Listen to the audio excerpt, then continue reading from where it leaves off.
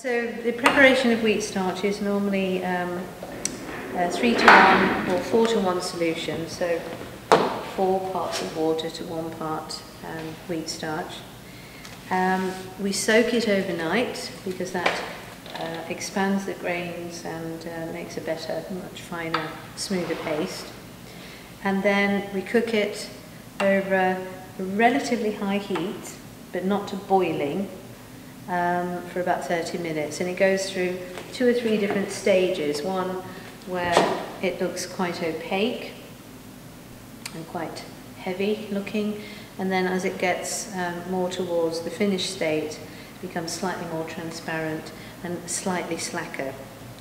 Then you let it cool, and then it becomes quite a jelly fine. So if you pass that around, because I'll be showing you what the paste looks like or feels like when it's been prepared.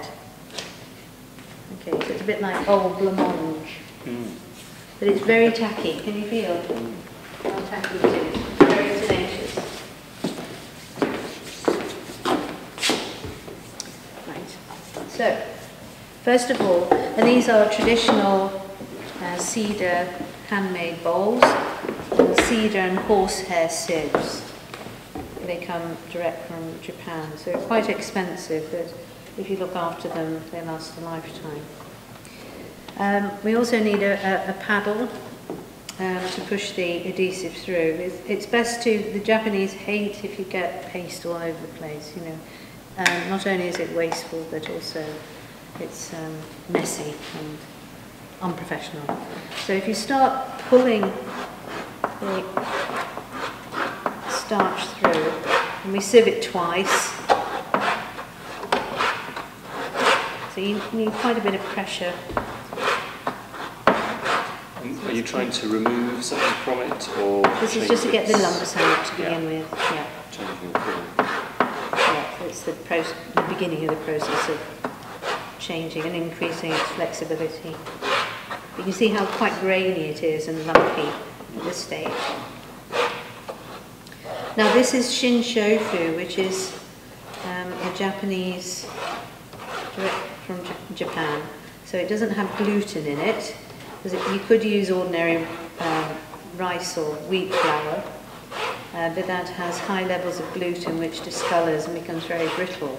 But this is purified form without gluten. Actually the gluten, the wheat starch paste is actually a byproduct of the food industry because they use a lot of gluten in their food. So they extract that, and then this is what's left behind. And the scroll mounters in Japan have been using it for 2,500 years, so they know what they're talking about.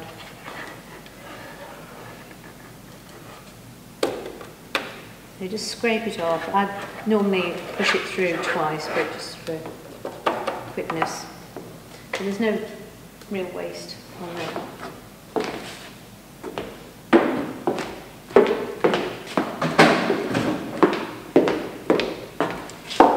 So although it's slackened off a little bit, it's still in a kind of gel form. So we need to mash it. I'm using the shigoki brush, and the bowl has to be damp, by the way, and all the brush has to be damp and not wet.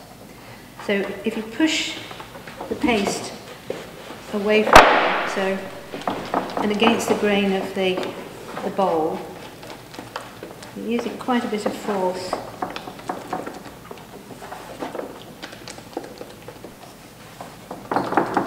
You see how I'm holding the brush as well for control, which is typical Japanese method. This is only a small amount of paste. This would be enough, most definitely, for quite a large lining, perhaps half the size of this table. Particularly if it's like Japanese paper you're laminating. Be careful of the lumps. You need to occasionally take those off. Otherwise, when you start diluting, those lumps fall into the solution.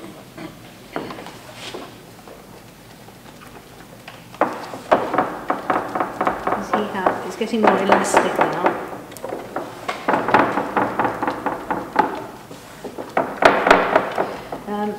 In traditional scroll mounting studios, it's typically a 10-year apprenticeship, and for 9.5 years you make paste. Sounds like the Renaissance, doesn't it? Yeah, they take paste very seriously. They also have an age paste, which is called Furinori, which it's usually aged for about 10 years, and it's very much more flexible than the fresh paste. And it has little nematodes added to it, tiny creatures that live, die, procreate, and form like enzymes within the paste which add to the character. But that's used in one of the layers of lining and adds flexibility. It's a weaker paste, but and much yellower grey colour, but it's highly prized. The British Museum make it, but we don't have the facility really. Will this discolour with age? Yes, any polymer, natural polymer, but it's pretty good and compared with most things. And without the gluten, of course, it's very good. How do they store it then? Do they need to keep it? In an earthenware, in a cool cellar, Right. and the coldest day of the year, which I'm not sure how they would find that, but certainly on a cold day of the year, they stir it once. And that it forms a big kind of horrible smelly crust on the top. But yes, once a year they agitate all the little dead bodies in there. And that will keep it going for several years? Or? Yes, they'll use it until it's exhausted. So what sort of quantities are they making? Usually. Have you seen them? They're the moments. No.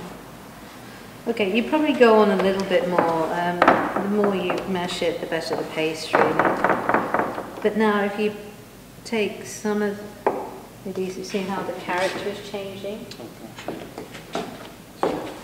That was the slime. I know it.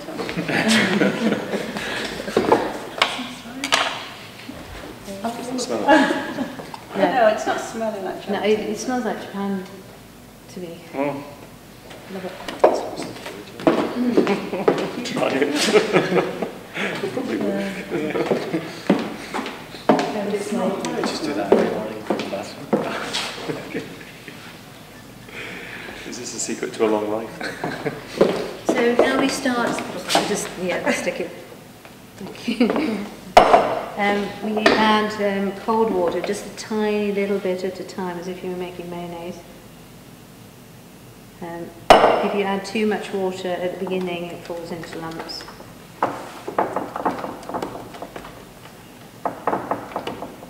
And you can start adding it slowly.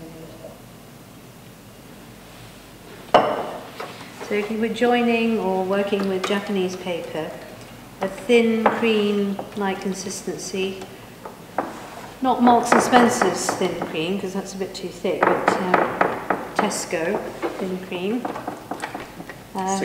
single cream is about the right consistency. But if you're joining European papers together, you need it of a similar thickness that you were working with today. Because you can see how easily things can detach if you don't get a good covering. Again, just occasionally take the lumps off.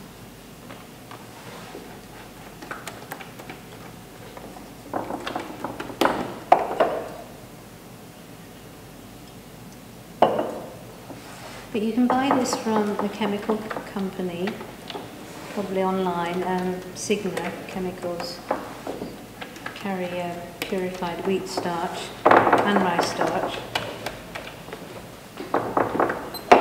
And if you store it in a cool place, it will last you a couple of years.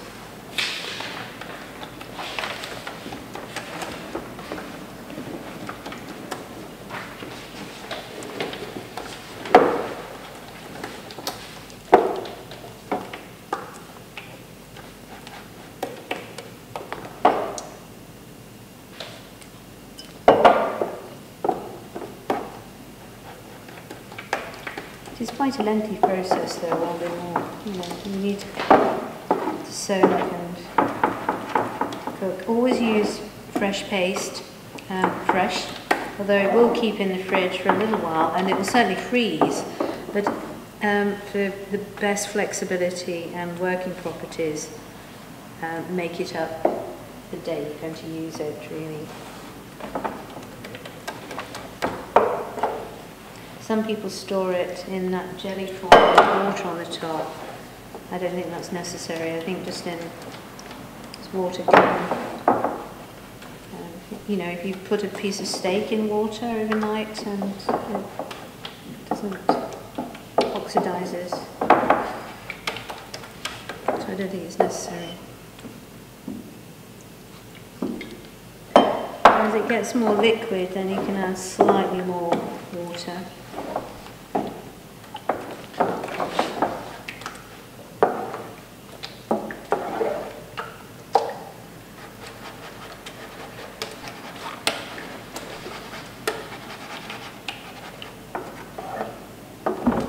Show you the thickness that you would use with Japanese paper. With Japanese paper.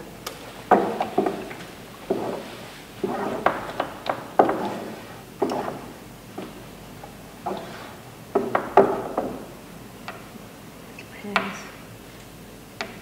These new brushes do take a while, a couple of years to settle down.